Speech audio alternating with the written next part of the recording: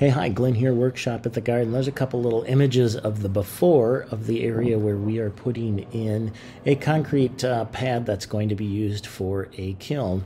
Now, the area had previously been excavated, so there was a good granular fill all the way underneath it. Just scratched back the crushed rock. Used 1x8s to do the forming of the overall pad. That's going to be 10 feet by 22 feet.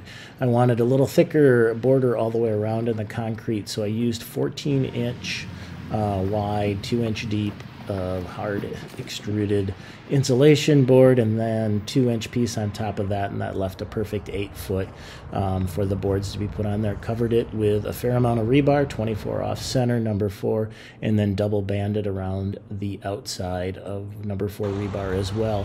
Concrete truck is here. We're going to catch that in the next video. Thanks for following along. Any questions, make sure you leave them. Glenn here, workshop at the gardens.